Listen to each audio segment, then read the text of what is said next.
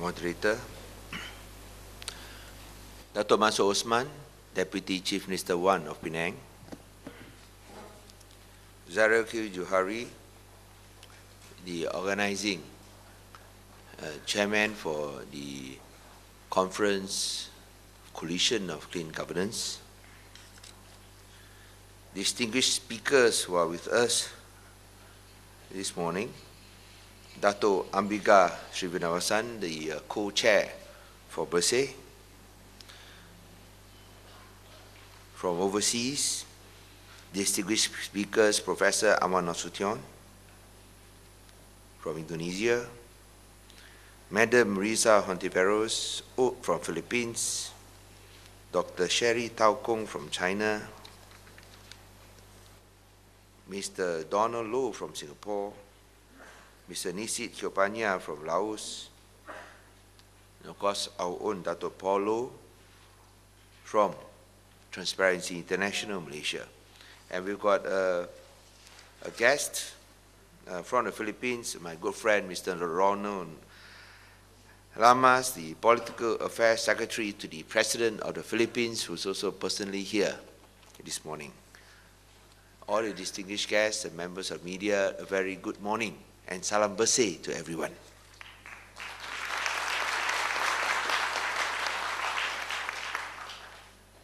On behalf of the Penang Institute, as well as the State Government of Penang, allow me to start by wishing everyone a warm welcome, both to Penang, as well as to the inaugural conference of the ASEAN Coalition of Clean Governance.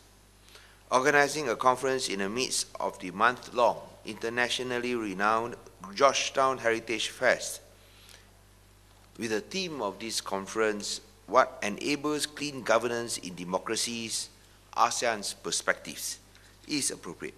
After all, Georgetown's future as a UNESCO World Heritage City is inextricably intertwined with its survival linked to clean governance. Clean governance is an issue that is very close to my heart. It is one of the reasons why I'm here as the Penang Chief Minister, and one of the critical reforms in my administration which will decide whether I will still be around. Therefore, it is important to understand the correlation between development and clean governance.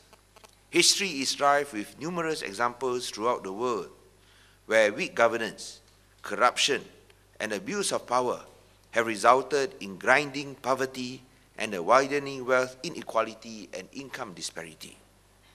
When a government is corrupt and inefficient, it is almost a certainty that its economic development will be unbalanced, inequitable, and even unfair, with its socio-economic distribution skewed in favor of the cronies.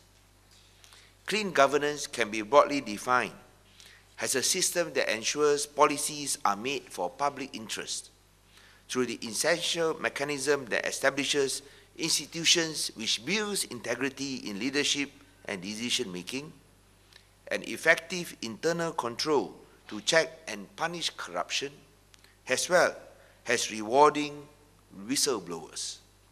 More specifically, we need to understand whether clean governance is relevant in the ASEAN context to engender social, political, economic, and sustainable development.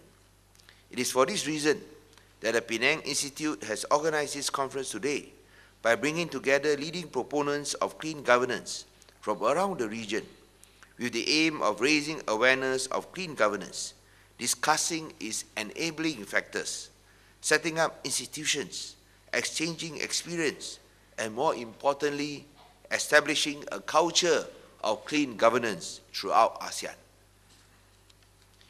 We are gathered here in extraordinary times.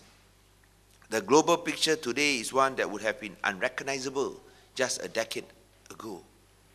Today, we see totalitarian governments and once untouchable dictatorships being toppled one after another like dominoes.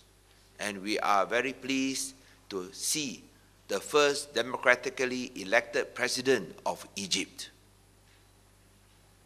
Meanwhile, the Western economies are teetering on the edge of a meltdown, consumed by the weight of a crunching debt crisis that offers little room for optimism.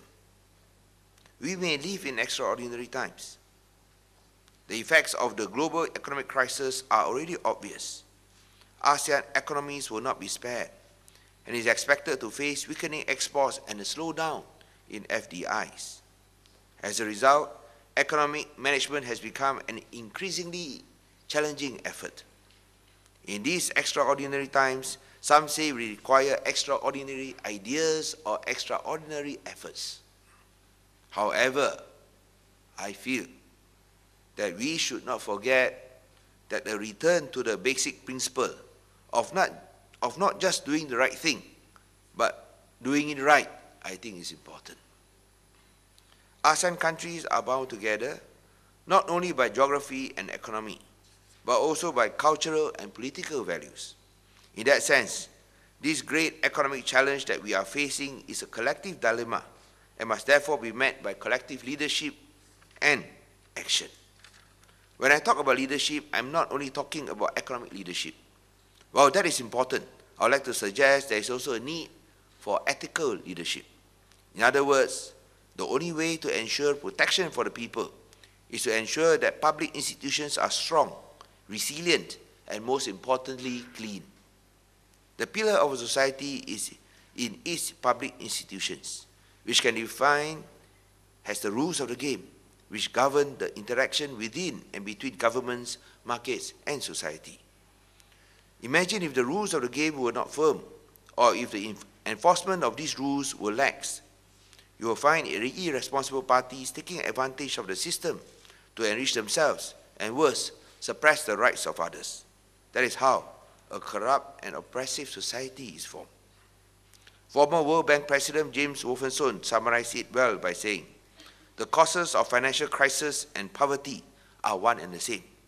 If countries do not have good governance, if they do not confront the issue of corruption, if they do not have a complete legal system which protects human rights, property rights, and contracts, their development is fundamentally flawed and will not last." In other words, the relationship between public institutions and the social economic development of a society is a symbiotic one. Good and clean governance will result in a positive social economic development. Conversely, ineffective public institutions and weak governance will facilitate corruption, misguided allocation of resources, arbitrary justice, and excessive government intervention. This will in turn reduce economic competitiveness, deter private sector investment, and prejudice the distribution of wealth. True development is not merely material, but must also refer to the accessibility and availability of opportunity to a society. In other words, a truly developed society is one where its people are empowered with the freedom to fulfill their aspirations. In this, I'm guided by the great economists for the poor and the economic Nobel laureate, Amartya Sen, who questioned the fundamental assumption of development economics by arguing that development should not be measured primarily by wealth or income. According to Sen, poverty is not merely material, but should also be seen as the deprivation of basic capabilities, which he defines as human freedoms. In other words, development is a process of expanding the instrumental freedoms of individuals, which he describes in 5 elemental forms. 1, political freedoms. 2, economic freedoms. 3, social opportunities. 4, transparency guarantees. And lastly, protective security.